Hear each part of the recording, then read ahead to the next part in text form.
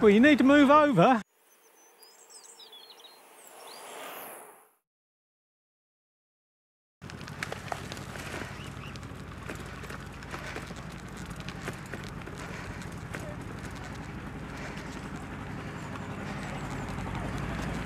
Morning.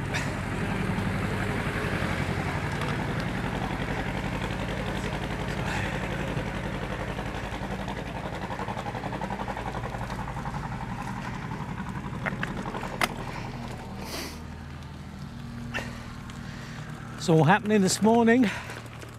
It's the Grantham Canal Society volunteers all out working, keeping this lovely amenity open for us.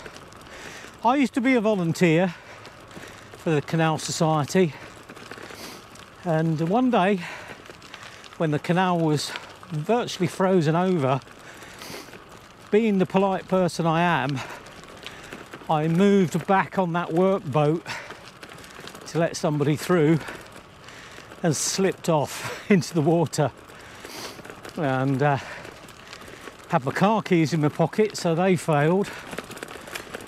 So it wasn't a good day, and that was just before Christmas. Very cold,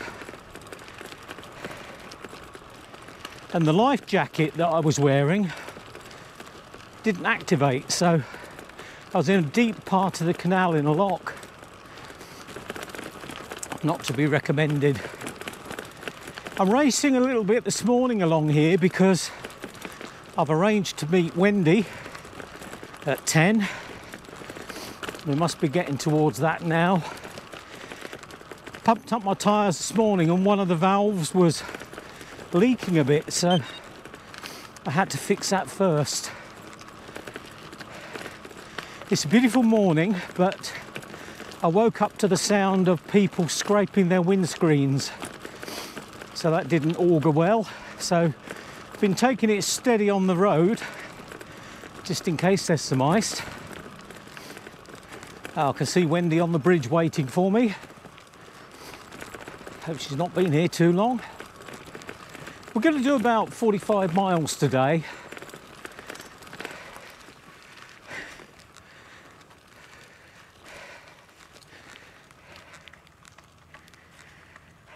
Morning. Good morning.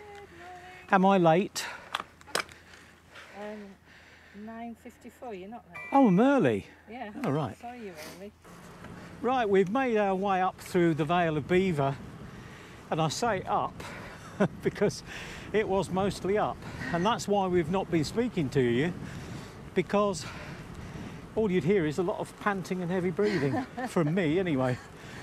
And we're now high up, and you'll see in a moment this fantastic view. This is looking out over towards Nottingham. One of my favourite views. It's brilliant, isn't it? Breathtaking. It's a really nice descent here. I'll see you at the bottom. Yeah. We normally do it quite fast, but You do. there's been a lot of wet leaves on the road. There's a lot of damp patches, especially in the shade, so it's probably a good idea to take it steady.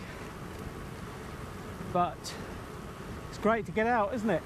Lovely, yeah. I was ready for a bit of a fresh air, and it's crisp, but it's nice. As usual, we've planned the route to head out into the wind. It's not too windy today, it's about 9 miles an hour, but we're heading out into the wind so that when we tire, we'll be coming back with a tailwind, hopefully, unless it changes, which has been known to happen. Wow, look at the view. So clear today. It's a crystal clear day, isn't it? It's beautiful.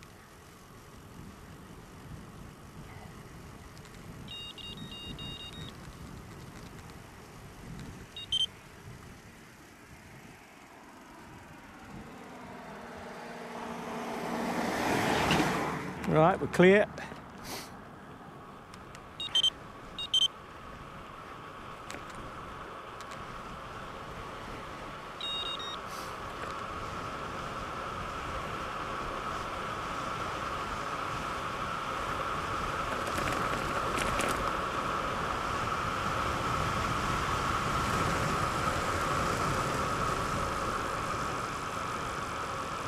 We've descended to the village of Stavern, and there's a nice little coffee stop here.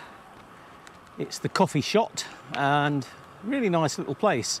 The only reason I tend not to stop here if ladies are along is the toilets are down the bottom of the garage, and it's not that nice for the ladies because it's the same one the mechanics use. But also the main reason for not stopping today is it's fairly early on in the ride. I know some of our American viewers are often quite surprised that these little lanes are two-way. And what's interesting is that if you're in a car and you meet another car coming the other way, then both will slow down, make room for each other. But sometimes a car coming the other way and a bike approaching it, the driver doesn't seem to think that they need to slow down often. So you've got to be very careful with oncoming traffic. We were having a discussion in the comments recently about what I would do if we're on a narrow lane and we have a car behind us. And the answer is I would often pull over, let them through, only if they've been held up for a couple of minutes or more, but I'd rather do that and let them through than have them risk coming too close. And also it's just courtesy. We've all got to live together, haven't we? Yes, it's interesting that on some of these narrow roads how drivers can react. I had one day. I was about where I am now, just out from the edge because it was a bit rough. And the driver coming the other way really got quite angry that he had to slow down. But if it had been a car coming the other way, he wouldn't have had any problem at all. So it's just this mentality that some drivers have. But we were saying, Wendy, weren't we, that the standard of driving around cycles does seem to have improved a lot. It's improved. You still get the odd idiot, but... Yeah, but then you get the odd idiot cyclist as well. Oh, yeah. I feel that there's been a bit more empathy than there used to be, which is great. And of course what we always do is when somebody's careful around us, we give them a little wave of thank you. I think that goes a long way. Absolutely. I mean, we're both car drivers as well. Yeah, so, exactly. You know, it's you see it from both sides, don't you? And you usually notice when a driver is a cyclist as well, because they are extra careful. So we've been battling a fair headwind just now. I thought so. It's a bit stronger than the 9 they said it would be. Yeah. We're in Stilton cheese country, so if you like Stilton cheese, this is the home of it, and this is one of the creameries or dairies. I think they call it a creamery, don't they? Colston Bassett dairy shop, so you can buy your Stilton. To be called Stilton, it has to be made in this area.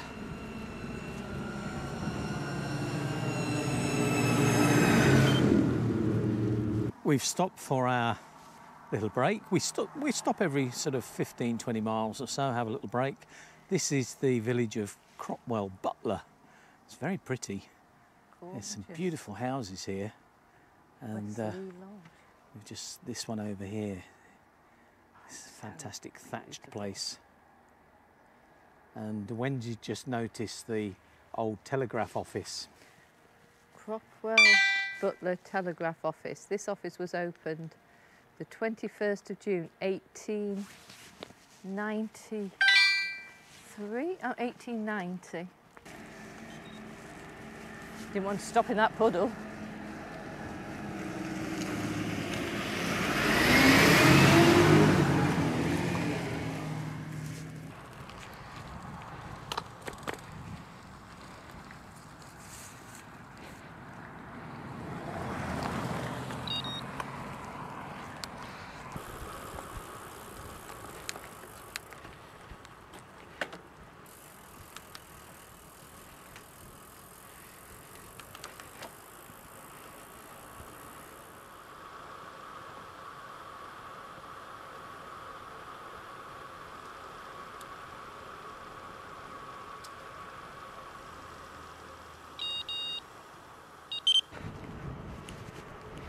could get over a bit, couldn't they?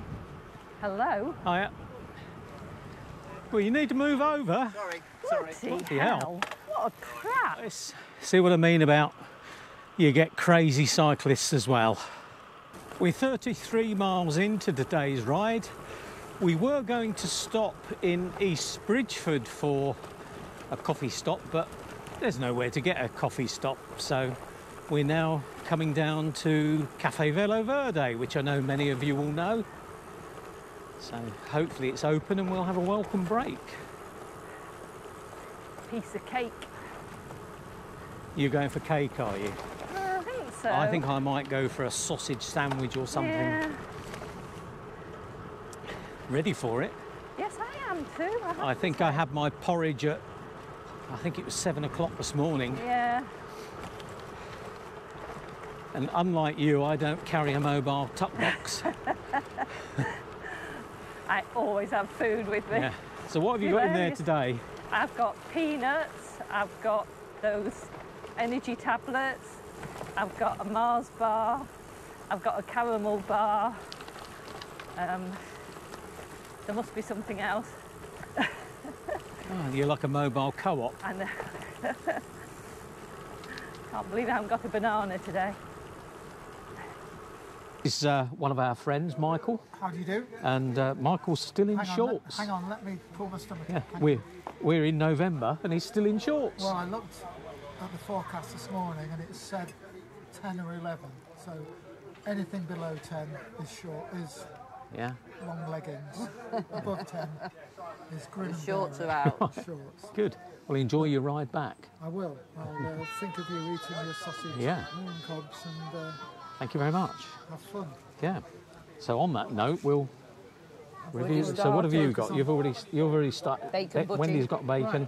Good to see you. I've got sausage. Yeah, well, clearly. Sorry, Michael, we've finished with you now. We're on food. No, when I'm not on. Bye. Cheers. See you.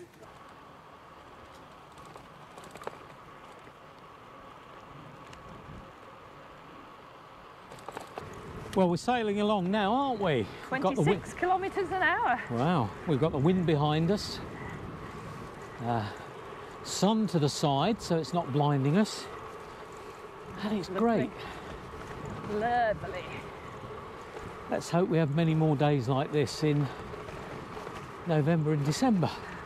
Wendy and I last Sunday went out and joined the Richard III ride in Leicester.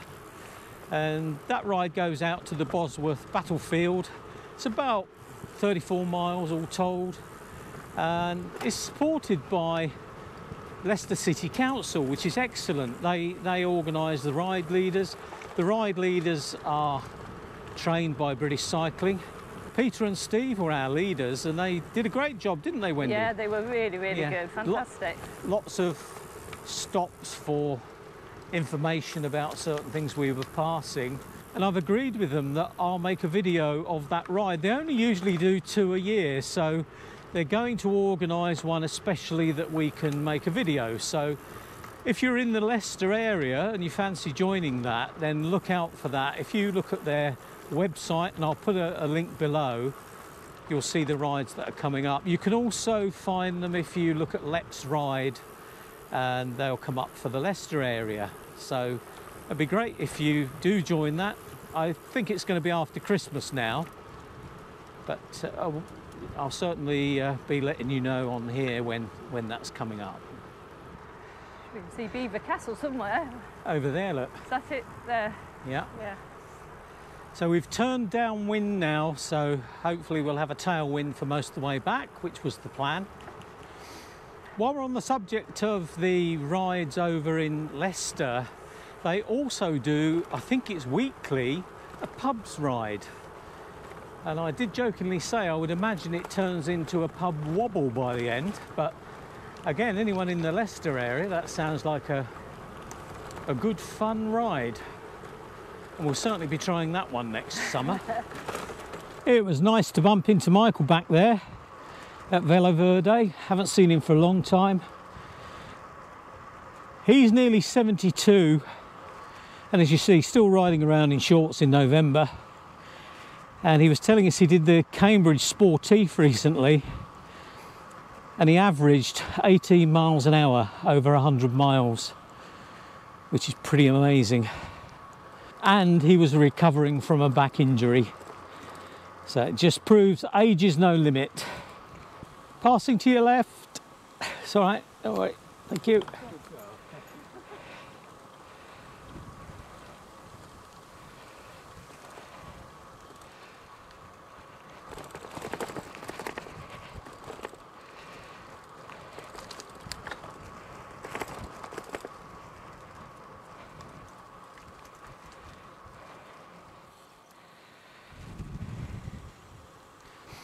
Well, here we are, joining up with the Grantham Canal again.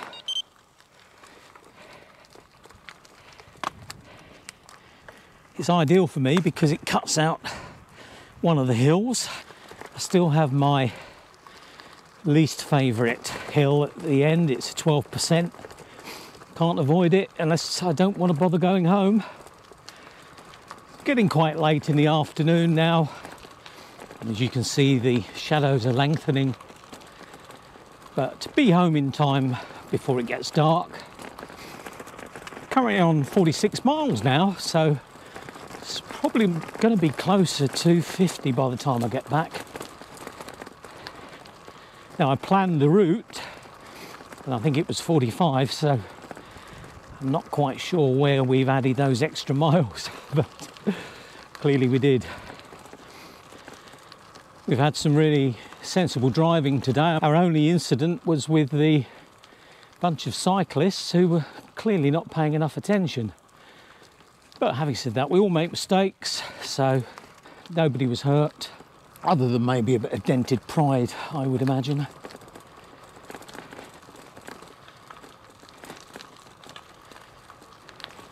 Thank you. Right. Don't worry, I shall take care, yeah.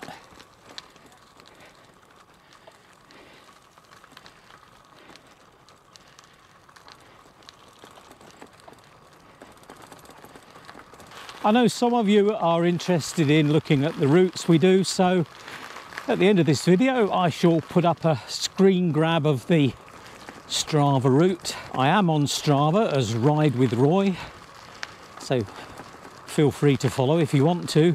It's not too exciting, I can assure you, but I know there are a lot of cyclists that are not super athletes who just like to get out, do a few miles, and hopefully this will inspire them. One of the things I'm not that keen about on this Wahoo is it tells me there's a climb ahead, as if I didn't know. This is the horrible climb I have to do to get back to my house. And it's not a good time of day because it's school run time. Quite a lot of traffic uses this hill, coming the opposite way. And one of the problems is that some of the mums are quite rapid, and they're probably talking to little Tarquin in the back, hearing about his day, and don't always take a lot of notice of what's out front. So got to be super careful here. Me. Well, I'm almost home now, and it's going to be a 50-mile day. So I know I planned this ride at 45, but of course we had a few extra miles because we went off to look at things, which is what we do. As they say, it's how we roll. So I'll say goodbye to you now, and as ever, I wish you safe riding.